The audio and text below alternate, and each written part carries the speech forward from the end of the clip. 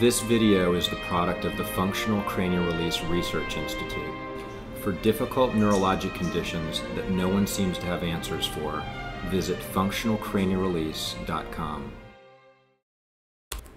Palatal myoclonus is a rare neurologic condition that results in uncontrolled contraction or spasm of the soft palate and throat, along with head pressure and clicking noise and intense pain in the ears. Conventional medicine has no answers for this condition, leaving palatal myoclonus sufferers to live with this horrible disease. My name is Bruce. I've had palatal myoclonus for 23 years. Started with a click here and there, click there, and it gradually got worse. So I started going to see doctors and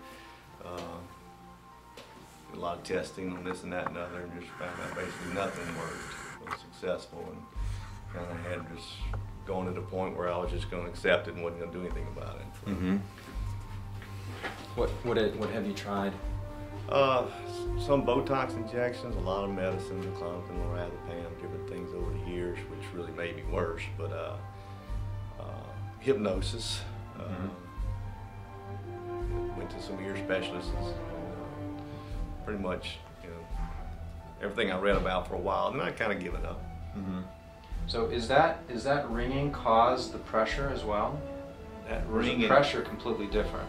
It's all weird because it's no like say, as I was trying to explain, when the clicking's at its worst, that's when it seems like whatever the pressure is getting out. Mm-hmm. So that's my best days on a nice, the ringing changes with the pressure of the air, atmosphere. What you just felt here, you said it went away. Was that the pressure too?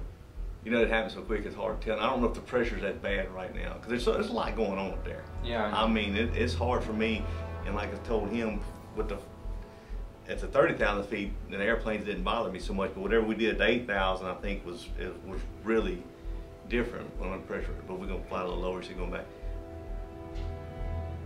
So I don't know. I don't think I'll know the full extent of everything till I get home and I get settled into something for a couple of weeks and some things. So it's hard. It's just so much going on. Mm-hmm. But the ringing is so bad. I've only heard peace for like 2 seconds in the middle of choir practice one night 12, 15 years ago when it quit just like that. Just like it just happened right there. Yeah. But it's so profound, as you can tell. That's what, Well, let's get you to lay face the down. pressure. I don't think I'll understand the full extent of what's going on until I can stop. Well, the ringing isn't coming from your ears, it's your brain. Right. Lay face down for me. I'm sorry. Otherwise, what we just did there wouldn't have had any effect. Right. So, I think that's all my time tonight is I know I don't have tonight. Be nuts. this is what you're going to do. You're going to take this on the bridge of your nose. You're going to let it get cold, and then take a deep breath and hold it as long as you can. All right, so don't bridge my nose. Uh-huh. So what we're doing here is, as a part of the palatal myoclonus with Bruce, is he has tinnitus. So what we're doing is we're activating something called a dive reflex, which we would normally have when we jump into cold water. And it stimulates the vagus nucleus. And he's holding his breath, and he's listening to the exact tone that he hears. And I'm lasering his brainstem, so we got a lot going on. I mean, maybe like when you adjusted me though, it quit. I mean, I could tell the difference between mine and that. So whatever, when you hit that. Let's go ahead and put this. Functional cranial release is using specific endonasal balloon inflations, which release deep connective tissue adhesions, and also stimulate the brain in a unique way to reverse palatal myoclonus. Here I'm using a percussor to relax and loosen up the posterior aspect of the skull and cranium. And then this machine is called an arthrostem, and this is more stimulatory to the Chinese bladder meridian. Helps to integrate the treatment. And then here I'm testing Bruce, and this is a specific testing I use to determine how I'm going to position his body specifically on the table, as well as where I'm going to place a small balloon in through his nasal passage. And keep in mind there's 6 different placements that balloon can have, so the testing is critical. And here I'm placing the balloon in a specific place in Bruce's nasal passage, I've got him listening to a specific tone, his body's positioned specifically. Okay. Now this is a eustachian tube adjustment. Basically it's a technique to clear out the eustachian tubes. And I think with some palatal myoclonus patients, these eustachian tubes get full of junk. And this has been helpful for some of my patients. It's an old osteopathic technique. You hear about me?